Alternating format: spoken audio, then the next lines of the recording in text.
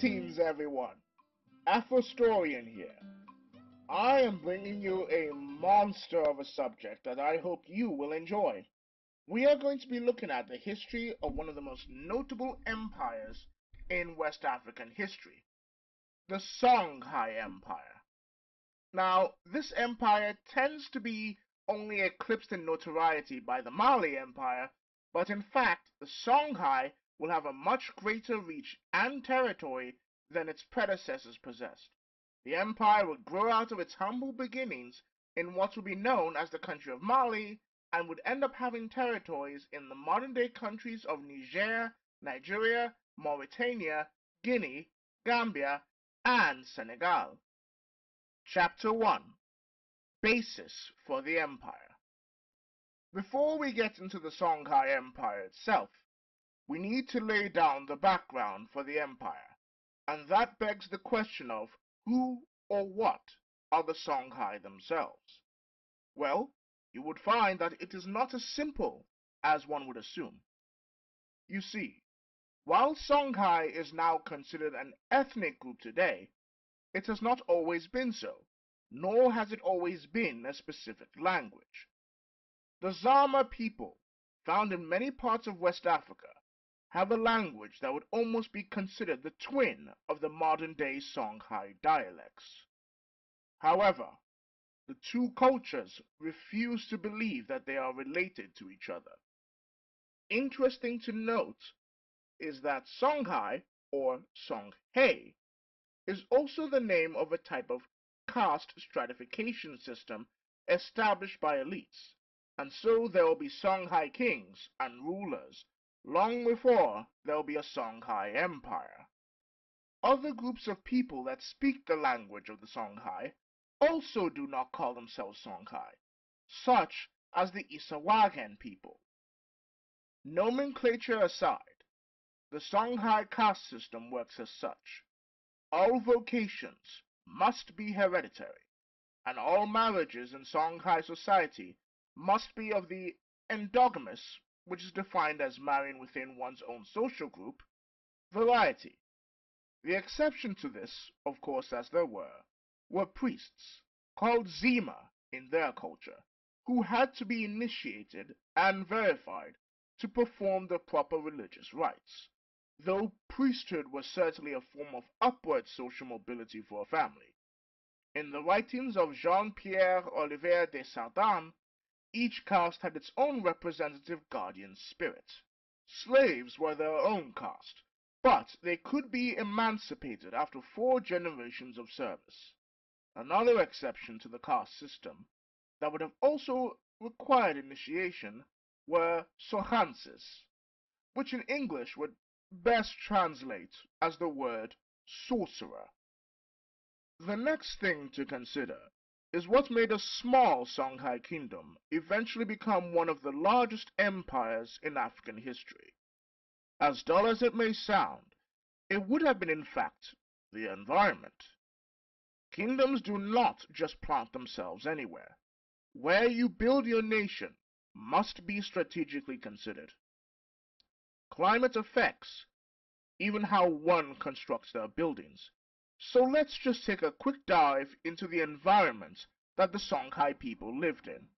The area of pre-imperial Mali that the early Songhai peoples lived in, when they first settled in the area around 5000 BCE, would be considered extremely hard to form a consistent life for large civilizations.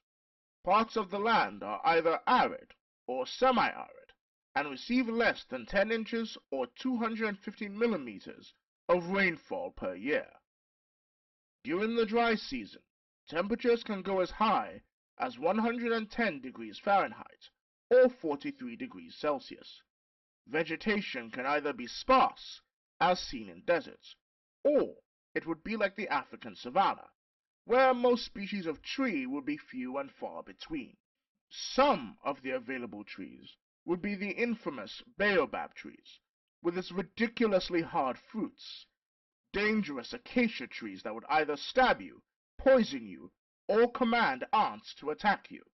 That was not a joke. Fan trees might provide you with shade, but the land would mostly be covered in bushes. You might get some solace during the short rainy season. Grasses and seeds of Joshua trees and other species of large plants will spring up, which some of the Songhai people would put away in storage to avoid famines. The more savanna-like areas have shea butter trees, the extract of which is used for more than just a moisturizer, but is also edible when manufactured that way, and is sometimes used as a butter alternative, hence the name shea butter. If you think you might have an easier time in the more savanna-like regions of Mali in this time period, you would still have to deal with lions, hyenas, and other wildlife endemic to the African savanna. More humid areas are awash with sese flies that are dangerous to livestock, and while there will be some pools of water that will spring up now and then, most will go underground and require the building of wells. So, based on all these factors, how on earth is a civilization supposed to spring up in this area?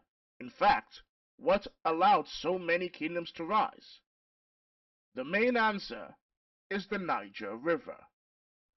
The Niger River, known to the Songhai as Isa, begins in the highlands of southern Guinea and continues on a 2,600-mile or 4,180-kilometer journey through Mali, parts of Benin, Niger, before finally joining up with the Benue River in Nigeria.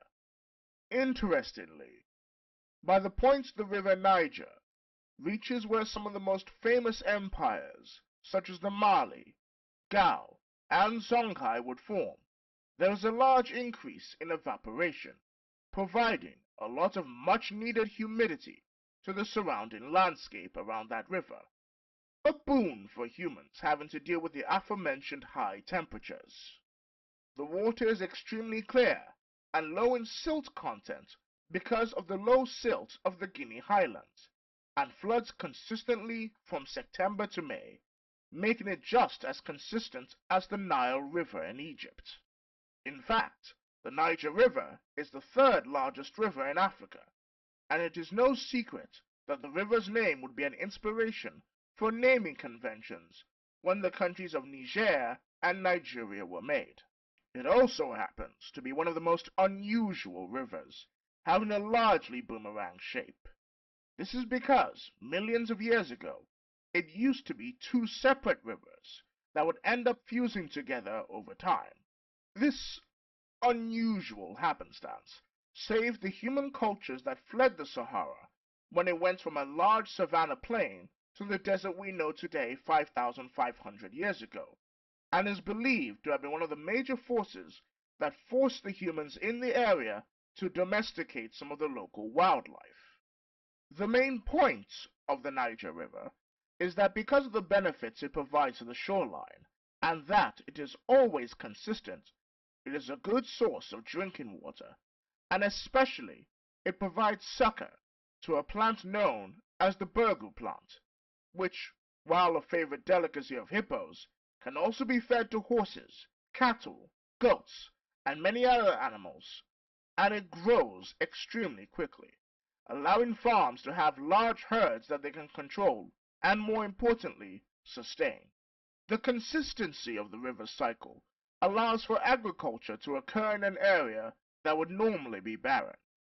As for the formation of buildings, while, yes, trees were sparse in the area around the Songhai people, the people had an ingenious alternative to cutting down lots of trees to build houses.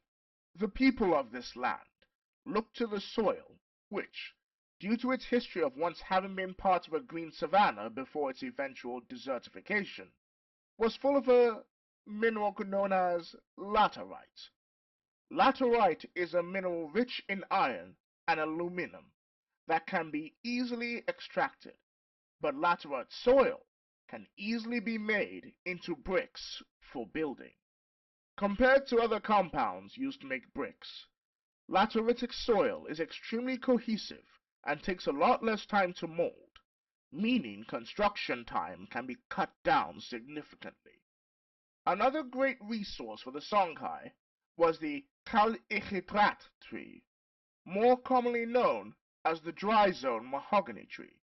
The wood was extremely well suited for the building of sturdy boats, and with rivers teeming with fish, rich in both protein and iron, provided by the fish consuming deposits of lateritic soil, the Songhai people were not want for food. With them being so close to a large river, trade was easy to come by, as they could just sail to the other cultures formed along the Niger River. Archaeological digs show evidence of advanced civilizations as early as 250 BCE, with pottery and marks of large iron production industries. More evidence that has come to light shows a world dotted with small city-states along the river, with nomadic tribes of Fulani herdsmen and hunters trading with the established cities, and sunken boats found in the river show that river trade was active and already bustling large amounts of goods being shipped from place to place. This would be complemented by Tuareg traders in the first millennium CE, bringing goods from faraway places such as Rome, Egypt, Greece, and many other Mediterranean cultures along the Trans-Saharan Highway. By the time we get to the later empires of this region of West Africa, there is already a thriving iron industry that starts to have goods shipped along the Niger River. The trade with subgroups of Fulani herdsmen such as the Fouta Djallon would have made their goods be known far and wide, and control of this industry is what would eventually allow powerful dynasties to appear long before the Songhai is even a gleam in the eyes of history. One of these dynasties that will come up later in this podcast is the Za or Zua dynasty, who will be attributed as the main founders of the Songhai Empire. While this further delays how soon we can get to the Songhai themselves, it is important to get the full regional context of the people of the land themselves. There will have to be certain tribes that we can take a look at, so that when they inevitably come up in the subject of this podcast, there would already be context, and no one will be surprised as to where these peoples suddenly came from. According to the book Timbuktu and the Songhai Empire by John Hunwick, the people in this region can be categorized according to their main type of lifestyle, which was influenced, of course, by how close they were to the river or the desert. The Fulani, as prior mentioned, were some of these herdsmen, leading great caravans of cattle to collect food. They are the most well-known, but they are by no means the only group in this region. You also have the Berbers, or the Imazighen, as they called themselves, with the largest subgroup of these Berbers being the Sanhaja. When we later go through this podcast series, you will hear mention of the Hassaniya Arabs. These will also be Berbers from the Maghreb region of North Africa, which in most Eurocentric history books will be known as the Barbary states. The various Berber groups themselves have a long, rich, and storied history dating back, according to archaeological remains, as far back as 10,000 BCE, but that is a story for several other podcasts. Another notable group that will be in this region will be a group of people known as the Tuareg. A lot of these nomadic tribes, especially the Tuareg and the Berbers, are important because they provide the future empires access to the greater Mediterranean, East African empires, and trade networks that will reach as far as ancient India. This would be through a famous trade network known as the Trans-Saharan Trade Network, which tendrilled its way across northern, western, and eastern Africa, never going to Central Africa, likely due to the unbelievable density of the Congolese forests. These nomads would be responsible for helping the famous explorer Ibn Battuta in his journey to the Mali Empire. More urban ethnic groups that we will come across will be the Hausa, the Mande, and the Zerma. A lot of the Hausa today are split right down in the middle between the modern nations of Niger and Nigeria, thanks to the scramble for Africa, but they would have their own kingdoms and states close to this region of Mali, and would often work as traders. The Mande themselves can be broken down into smaller subgroups with different identities. I bring this up because the Songhai will sometimes interact with some Mande subgroups and not others at times, so it would be wrong to paint a broad picture of the Mande. The most important of these Mande groups will be the Soninke group, followed by the Malinke, Bambara, and Dula, as well as the Soko on occasion.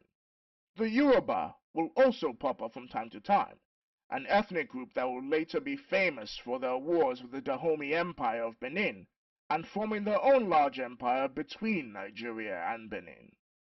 There is actually debate with regards to what ethnic group the Songhai themselves are truly a part of. This problem stems from the writer Leo Africanus assigning the language to large portions of West African culture, such as the Gao, despite this being highly unlikely to have occurred during the 1400s when the Mali Empire was still around. The Songhai language itself seems to have been a trade language, commonly spoken by merchants along the banks of the Niger itself.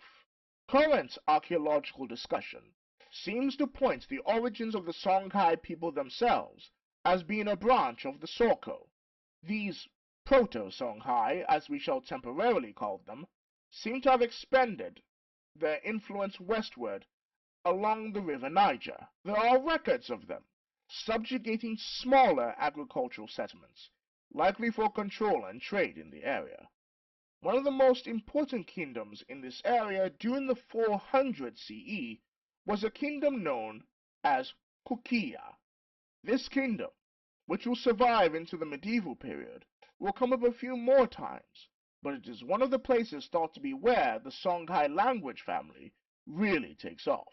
There are dissenting but valid opinions, like author Christopher Ehret's analysis of the language, possibly showing the language becoming more common in the Niger River area as early as the 6th millennium BCE. Other Arabic writers would try to claim a Yemeni origin from the Songhai people with the advent of Islam.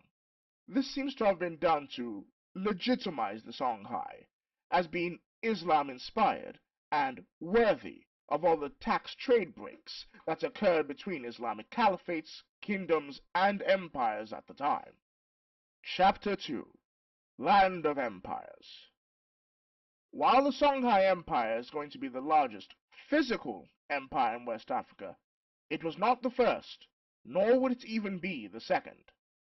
Before the Songhai people would settle in the town of Gao, off the banks of the Niger River at the Telemsi Valley, there are going to be two main players in the story that come up much earlier.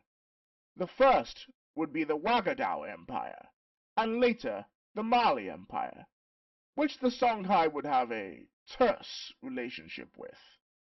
Research also tells us that the people the Songhai traded with did not call Gao by its Songhai name. Rather, it was known in the trade tongue as Kaka or Kuku. It should be stressed that Gao's location was a highly strategic one, being located right along the Niger River, a gigantic river that could facilitate trade from the Limba tribes in Sierra Leone to the Ijaw tribes in modern Nigeria. It was also located near some gold mines that made it extremely valuable for the trans-Saharan trade. Archaeological data also seems to point to Gao being established somewhere around the 7th century CE. Written records of it, however, come from much later centuries. A minor point that would help its power were the horses it had. While this might not seem impressive, for those versed in animal husbandry, it is the breed that matters. In this particular case, the local horses that the Gao had used were interbred with the much more physically powerful Barbary horses, which created a mixed breed that could adapt well to harsh conditions and still be extremely powerful. One other settlement that we need to keep in mind of before our story continues is the rise of a famous city known as Timbuktu. Current research indicates that while Timbuktu started out as a mere seasonal settlement along the river for tradespeople, It was the Sanhaja people who made the city what it would initially become. The Sanhaja were a confederation of Berbers, one of the larger ones in fact. They appear to have come down from the northern Sahel of Africa, thanks to their alliance with the Almoravid dynasty, which was busy messing up the power structure of the Ghana Empire, also known as the Ouagadou Empire. The progenitors of the Zama people, the Zua dynasty, also was gaining in strength around this time. This was the dynasty that ruled Gao, and some of their rulers will be mentioned here and there, but it is important to establish their background as well. The Zua dynasty would end up under the control of the successor to the Ouagadou Empire, that being the Mali Empire.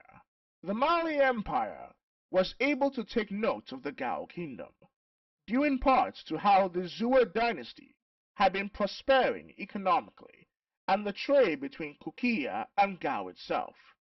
The Gao Empire, as it is sometimes known as well, called forth its access to the river trade that would attract the attention of Mali.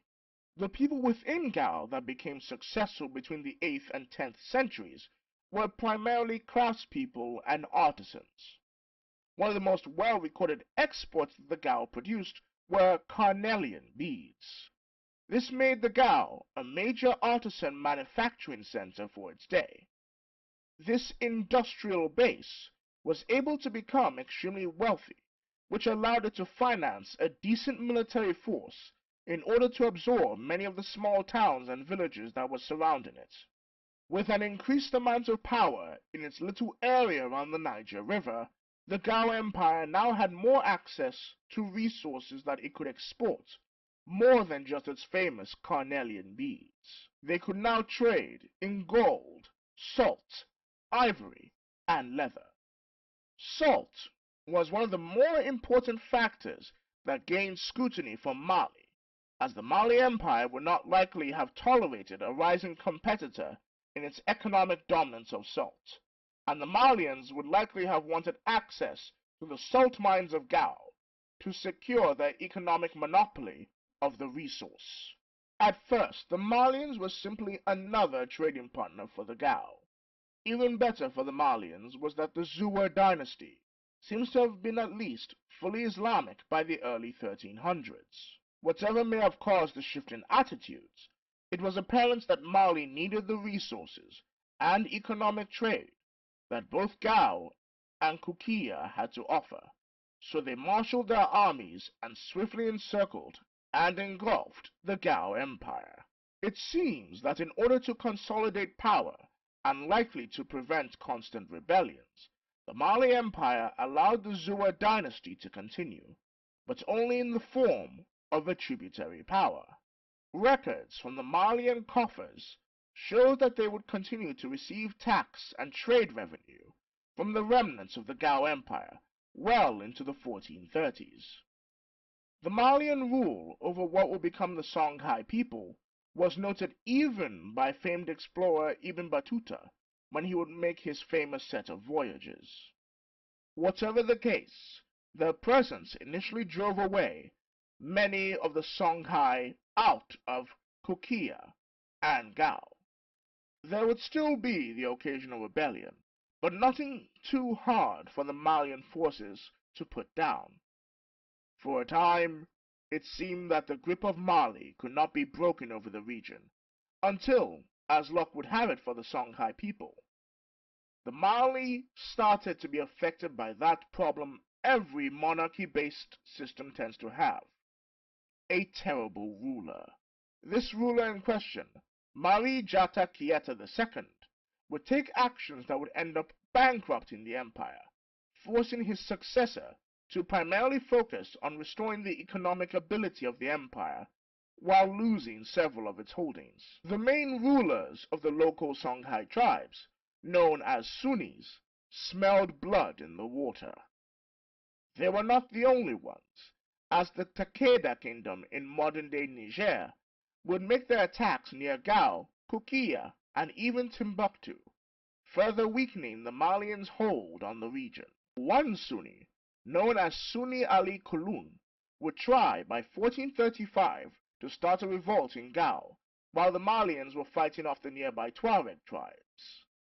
By 1438, the Malians had lost control of the great city of Timbuktu, a clear indicator that they were no longer the great superpower of West Africa.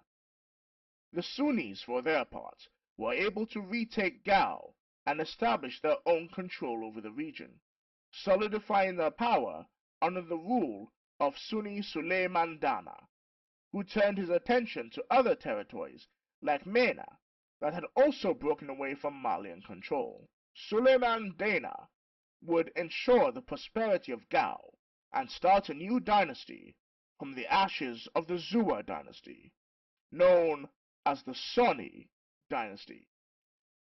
In 1464, Suleiman would pass on, leaving everything to his successor, Sunni Ali Bear. Sunni Ali would have great ambition, as he felt that it was time that the Songhai people had a higher podium on the West African theater.